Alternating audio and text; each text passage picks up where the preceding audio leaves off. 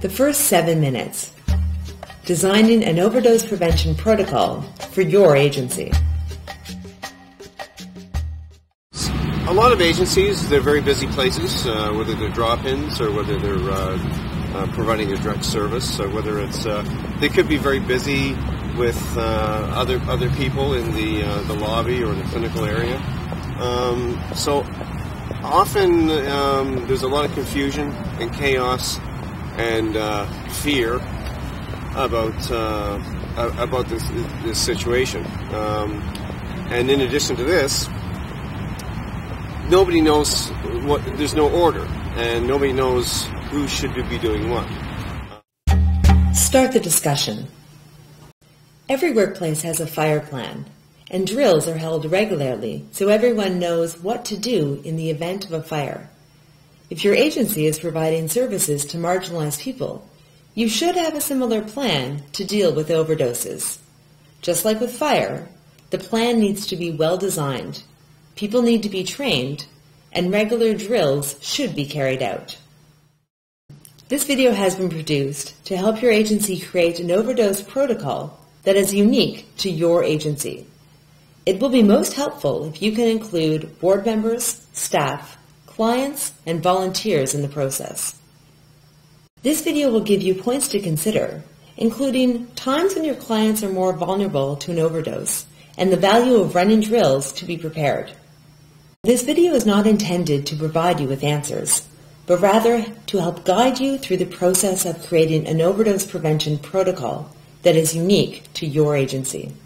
In the few short minutes before emergency services arrive, what you do may save a life. Is your agency prepared for the first 7 minutes? Identify risk factors. It is important to do a walk-around survey of your agency. The group doing the survey should include clients and any staff who have had to deal with an overdose in the past. Identify quiet corners, washrooms, alleyways, etc., where clients may use and are at risk if they overdose. Bathrooms typically are one of the most common places for people who are homeless or marginalized to use.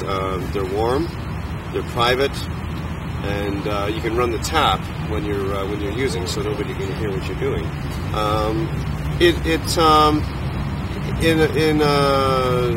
In a small, cramped bathroom, it's not a good place for somebody to overdose because they can fall and hit their head on porcelain. The door is locked from the inside 99% of the time. So my experience as a paramedic is we were kicking in a lot of doors with the patient right behind the door. Most of the overdose risk factors your clients face won't be about physical space.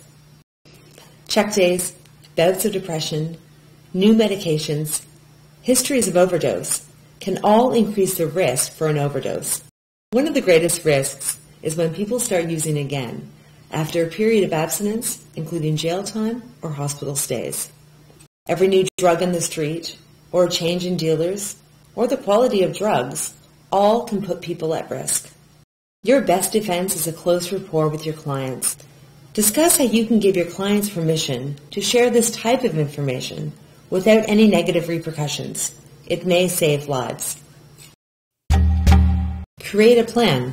You should have a fairly highly structured plan around who does what, who's going to be calling 911, who's trained in CPR and first aid, who is big enough to lift somebody or carry them out of a washroom, say, for instance, if they're trapped in a washroom.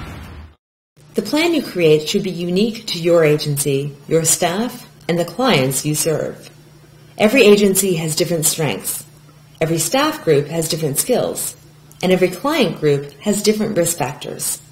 Make sure to address as many of the identified risk factors as possible. As with fire, you need to plan your response to an overdose before it happens. What communication systems do you have in place? Walkie-talkies? Panic buttons? Intercom? Telephones? Make sure you can communicate an emergency from any part of the building as well as the surrounding area. Who will call 911? What will you say to the operator?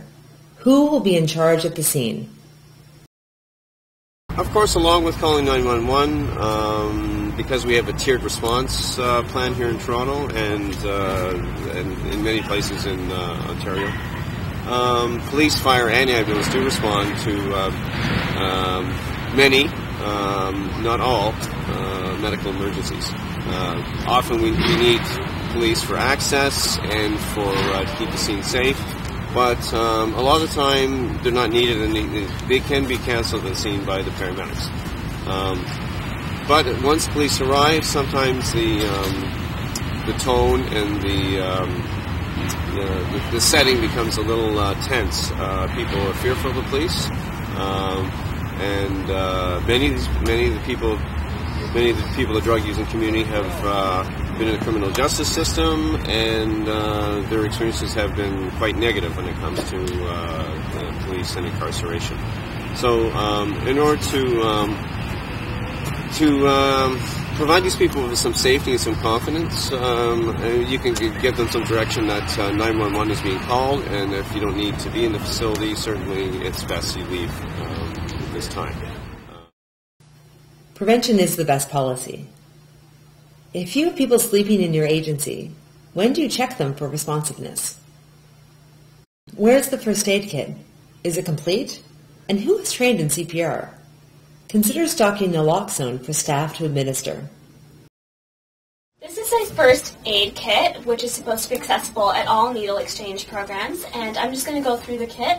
It's supposed to be in a location where all staff are able to access it, and also where all staff are trained in how to use it. So the first thing we have in here is an emergency record and incident sheet. So the purpose of the emergency record and incident sheet is if someone was to go down, or if someone was to be feeling dizzy, fainting, unconscious, redness, all of this stuff, it's all on here.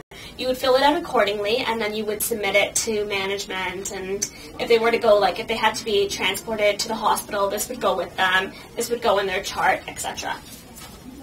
The next thing we have in here is a pocket mask, and that's for CPR. This is supposed to be sterilized after CPR has been done, after it's been used, and then put back. We have gloves in here, so if you were to come in contact with any sort of like bodily fluids, blood, saliva, anything like that, you'd want to be wearing gloves. Then we have a blood pressure cuff and a stethoscope to check the person's blood pressure, check their chest, their respirations, that kind of stuff. We have scissors in here. If you were using a defibrillator, you'd want to cut off their clothing to be able to put the patches on, so that's why we have scissors in here. We also have in here naloxone and epinephrine. The epinephrine is for when someone has an allergic reaction, whereas the naloxone would be for if someone was to have a drug overdose. We have syringes in here, which are used to administer the naloxone and the epinephrine. Whatever rules you create, they should be rational and able to be easily explained to your clients. Some agencies have made it a policy to only hand out safe use equipment as clients leave the building. Some don't let people take new works with them to the washrooms. Supporting a client during an overdose situation can be traumatizing. Make sure to spend time as a staff team to talk about your feelings and levels of stress afterwards. This would be a good time to review your overdose protocol and how well it worked. Train staff, clients, and volunteers. Create a list of what training is needed. Consider training clients as well as staff and volunteers.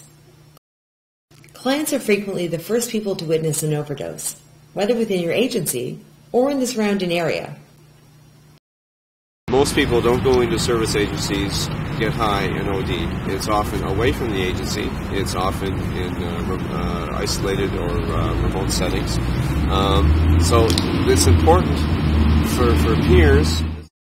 Role-playing an overdose and other emergency scenes can feel artificial and awkward, but better to feel awkward before you need to save a life. You can learn a lot from practicing ahead of time. Once you have a plan, remember to drill, drill, drill. Designing an overdose prevention protocol for your agency. Start the discussion. Identify risk factors. Create a plan. Train staff, clients, and volunteers.